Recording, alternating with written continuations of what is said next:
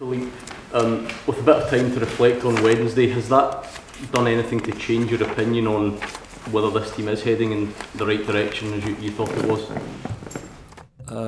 No, I saw the same things, the things that the team did well, and for sure also the things that we didn't do well, why we lost the game. So that's what we discussed also today. What would your message be to those fans who maybe have lost faith that this project led by you is heading in the right direction? Because they saw last season also that with the right conclusions, with the right attitude, with the right mentality, with the right spirit, things can change really fast. And we're working really hard on that with all the group, to on the pitch about what to do, off the pitch what to do, and to know what this club is about, and that every loss is a drama. It's a really bad thing. That's what you need to live with, that's what you need to embrace with, because of that, you have also the good moments. And we're going to continue working hard with all squads to have that in the minds, and then to break these moments of games that we were not good enough, that we didn't concede our goals, and to get more consistency in the good moments, which were there a few times, but not enough this season. What conversations have you had in the last couple of days with John Gilligan or members of the board as to how they feel about being 9 points behind two rivals at this stage in the season? I didn't have discussions about that. The last couple of weeks they've been really busy with a lot of other things in the club. Philippe, just saying that you've not had discussions with the board. We know that it's been a long-term project. There was the big squad overhaul in the summer. You got the new contract at the start of the season. How confident are you that the board, the people above you, will have faith in you, even if results don't turn around instantly? I'm very confident about that, because that was also the really clear message, to step in a story for longer term.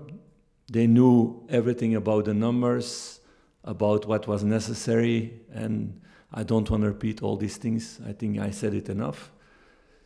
And what consequences it can have, and it's about small margins, like last season, taking those margins and making it better again. Last season we turned it around in a really short period in that way. I'm convinced that can happen now also. But of course I wish it was in Aberdeen that we took the victory there. That would have been the big step forward. We didn't manage to do that. I saw a team that tried until the last second of the game, and we had in the last minute also the header with Taff just next to the post. So it's not that the team don't want or they give up or anything like that. So we're going to continue fighting to get the results our way and to make things better. And for sure more consistent, to get more football that we saw against Malmö, against Steaua Bucharest, those kind of games, that we see it more regularly. So is that your message to the fans? Like Gordon said, if anyone has lost faith, that just to stick with you, and you believe you can turn it around quickly and very soon? Yes, I'm gonna work really hard on that. Yes, yeah, I'm gonna do the same as I did last season, and the same as I'm doing now. And I do a little bit more in the club than that moment, because there are also a lot of other things to do. But no, for sure, I'm very confident about that. I feel also how the team works, how they were in the meeting also today. It's also not a team that don't take responsibility. They took responsibility in things. The staff took responsibility, I take responsibility, and we all go forward to make things better. Is there a difference though, Philippe, in that last season you had inherited a team that had fallen behind, whereas this season this is a body of your work? It's our work. I never spoke in 1 year about it's my work or I've done something alone. It was always work together with the players, with the staff, with the board, with everybody. So it's work of all of us together. Philippe, based on what you've said then, do you feel secure in your position? I know which project I started in June. It was another project then I started in October. So those things were less clear. We had this talk in June that it was a really, really big challenge. That's why there were also negotiations about the contract and what to do in that way from both sides. And we're gonna continue working on that. Of course, I believe in all these people because it was all board together. It was not only one person. It was all board together going for this story because the story from before was not sustainable. They didn't want to go back to 2012 where the club was bankrupt. So there had to be a major turnaround in every sense. There had to be young players coming in. There had to be big cut of wages in the squad.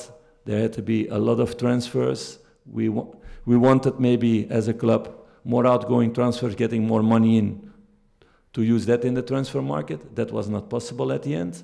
So the club knows from where it's coming from. It's now the start of a better period, and you don't see it in results now. Yes, that's true. It's totally true. But there is a foundation now being built for the future, for a more healthy club to grow out of that. And everybody knew it was not possible in one transfer window.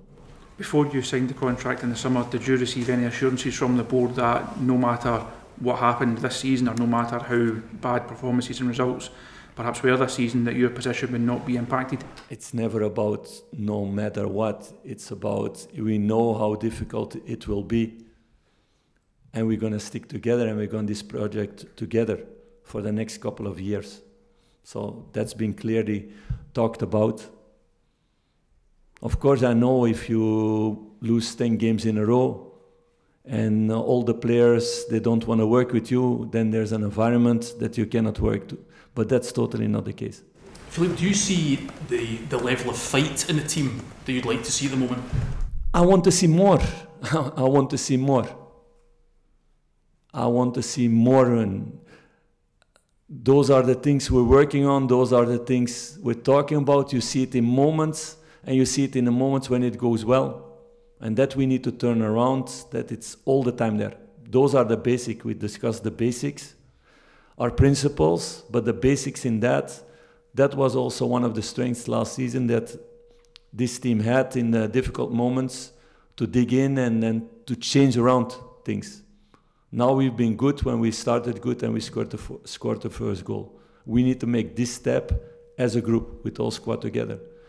Because that's what this club needs. That's also what I've been talking about so many times last season and this season also, this mindset. Because that's a mindset I want to see. That's the mindset I'm living in every time to turn around things. Philippe, you said at the beginning... Some criticism after the comments you made after the Aberdeen defeat. How do you reflect upon that now, and what's your response? Which comments? Because to be honest, I didn't read everything. Well, a lot of fans were questioning the reasons for the defeat. For example, when you talked about a toenail offside, you talked about it being the best performance you had seen. No, but that's not totally true, because now you're only talking about the things that were positive in that game, or we could have that about the toenail. It's an important thing in a game, in the momentum of a game, if you're that close offside or not, when you score a goal or not. Nobody can argue that it's a decisive thing in that game. If that was not the case, it was a 2-2, so it's a decisive one. I didn't say that everything was good, that I was happy with how we get goals against or how we get chances against. I didn't say that totally. I didn't say also that it was a great performance. I didn't say it was the best performance. I gave also credit to Aberdeen, what they did.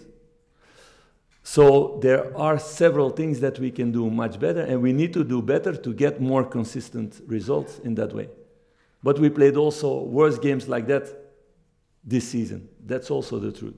And we need to get to a better consistent level, like we had a few times this season. I want to see that every 3 days, and for sure on the basics. And then you make faults, like every team makes faults, but our basics needs to be solid all the time. So that's what I missed the moment. Two more guys. Philippe, you spoke last week about the vacancies in the boardroom. They've made your job busier. You're having to do more things. It's been several months since the club's been without a chief executive. It's been a few months now that the club's been without a permanent chairman. Would you have expected those roles to be filled by now, and would that make your job of getting the team to perform better on the pitch? Would that make it easier task for you? I don't wanna talk about that now. I want to talk about the sportive sides. That's my job to do. There were other things to fill in, or still needs to be filled in now. I'm giving my best to do everything, every moment that I'm awake for this club in that way. And I know that the people in the club, they're working hard to solve all these questions, but you talked about that before. That's extra sportive. There are other people to talk about that. When you came in, we were told you were a football obsessive. You spent 24 hours a day thinking about football. If I'm awake, yes. Yeah, in my sleep also probably. And you're now at the point where you're saying we need to work harder. How much more can you give to get this project back on track? How much more are there as you... In time. In time not, I think, but it's not about that. I want to do that. It's my passion and I love this club. I knew what big challenge we would have. I could not say it out loud too much the last couple of months. There are still things more clear after this week, the numbers, so I can put a little bit more context in that way. And we're going to work hard to make this happen really fast. And it's about taking these moments. That's why I'm so disappointed after the Aberdeen game, that we didn't grab those moments. And those moments didn't fall our side. If you speak about the toenail, then that's not something my players did wrong in that way. So that I wanted to emphasize in those moments, that you need that part also in football. Because in the end, they did the right things. Cyril came out of an offside position to run onside. You cannot see if it's a toenail or not. And we did the right things to score the goal. That I wanted to say.